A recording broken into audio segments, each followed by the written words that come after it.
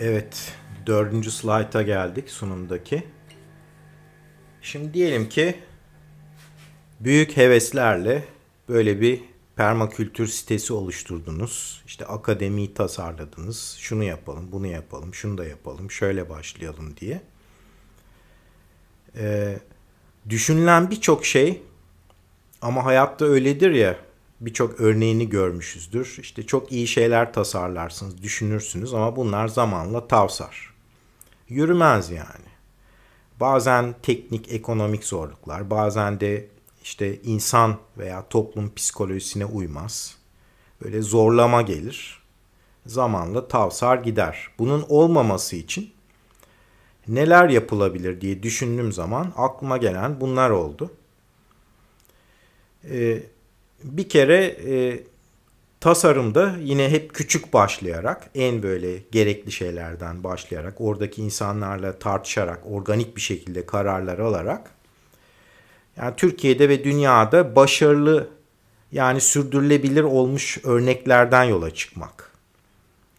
Neler var? En başta geleneksel köyler var. Yani geleneksel köylerdeki düzen nesiller boyunca, yüzyıllar boyunca yürümüşse demek ki bu en azından o dönem için insan psikolojisine ve ihtiyaçlara uyan bir model. Geleneksel köyler çok önemli bir bilgi kaynağı. Hızla yok oluyor ne yazık ki. Bu var olan hala işte orta yaş ve üzeri, orta yaş değil de daha çok yaşlı insanlar, o insanları bulup mutlaka bu eski köy kültürünü, tarımdan giyime, kültür, eğlence ne varsa mutlaka kayıt altına almak lazım.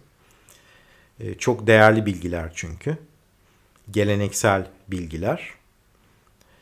Ondan sonra modern ekolojik köyler var dünyanın çeşitli yerlerinde. Asya'da, Afrika'da, Avrupa'da. Bunlar da zaten çoğu zaman geleneksel köyleri örnek alarak kuruluyor.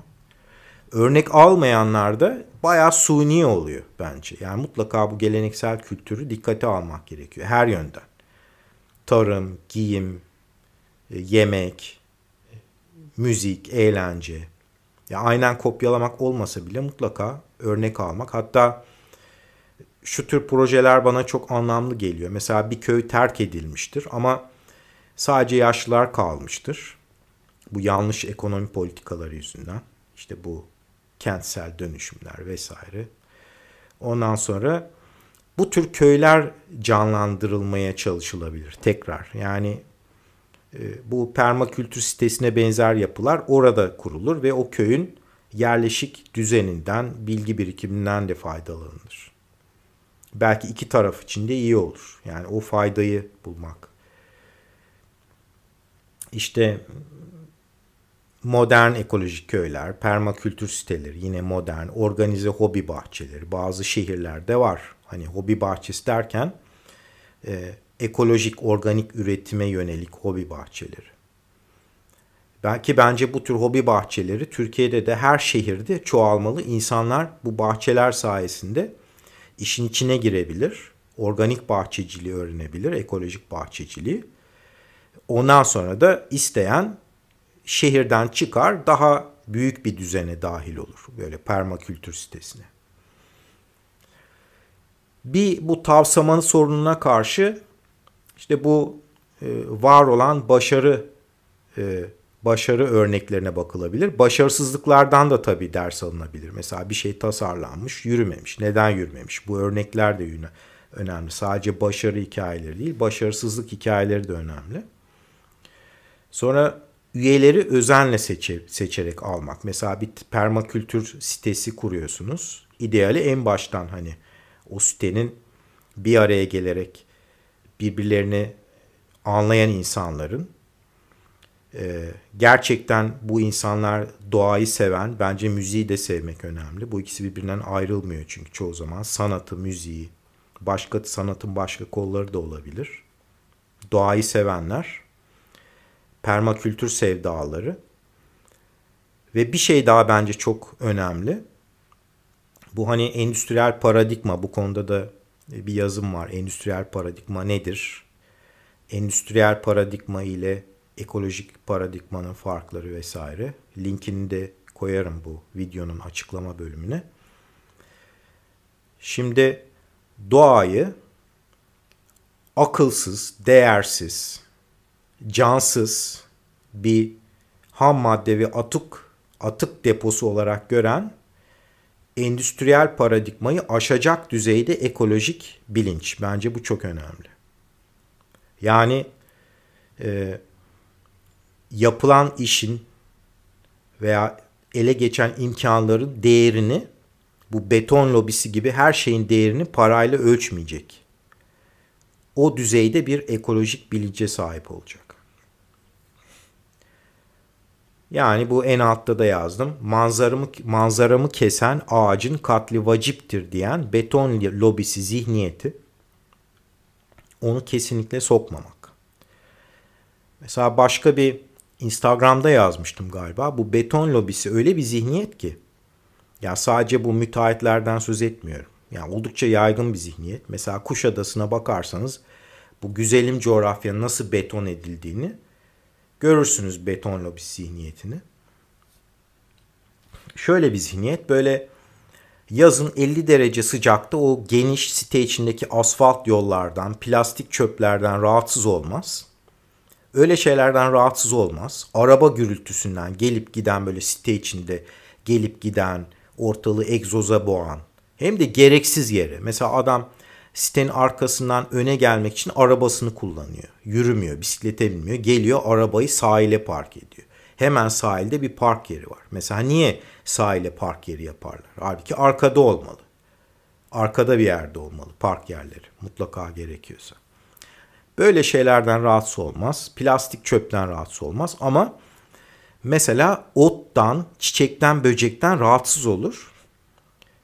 Geçen sene başımıza geldi. Geldi, bizim arka bahçedeki otlar vardı. Aralarında yabani çiçekler. Ben her gün onlara bakıyordum. Hatta aralarına bir de 2 de fidan dikmiştim. Birisi Mersin fidanıydı, birisi Kızılcık fidanıydı. O da beraber büyüsün diye.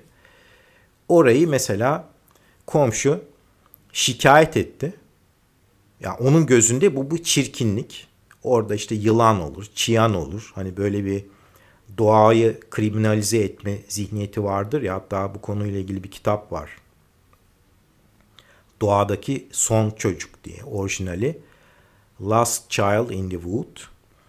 Yani doğanın nasıl kriminalize edildiğini, işte çocukların nasıl doğadan bu tür söylemlerle koparıldığını, aman ona dikkat et, aman oraya girme, aman yılan olur, çıyan olur ve doğadan kopuk yaşayan çocuklarda ortaya çıkan birçok psikolojik sorundan söz ediyor.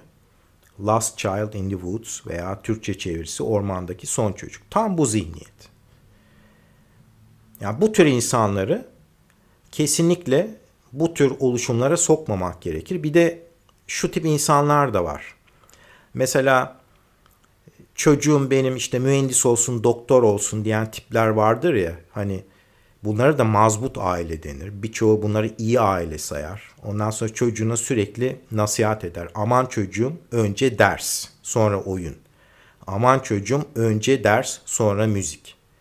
Yani o da aslında farkında olmadan her şeyin değerini parayla ölçen, eğitimin de değerini parayla ölçen, tamamen paraya odaklanan, yapılan işi çocuk seviyor mu, anlamlı buluyor mu, o işle mutlu olacak mı, bunları kesinlikle sorgulamayan, tamamen o toplumda geçerli olan prestij kalıplarını, hangi meslek prestijliyse onu yapsın, statü, prestij, para, tamamen buna odaklanmış, bilinçli veya bilinçsiz, buna göre çocuğunu sürekli nasihat eden, İşte geri kalan her şeyi hobi olarak kategorize eden ve çocuğunun bu şekilde zırh cahil kalmasına hizmet eden, eğer çocuk kendi çabasıyla kendisini yetiştirmiyorsa, hatta bu konuda bir yazım var.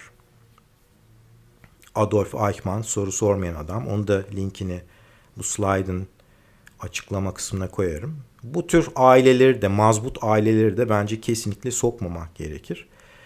Tersine çocuğunun her yönden gelişmesini isteyen aileler. Yani felsefe, sanat, bahçecilik, işte geri kalan ders konuları, matematik, bilim ne varsa, ama ağırlıklı olarak para bilimleri veya endüstriyel bilimler değil.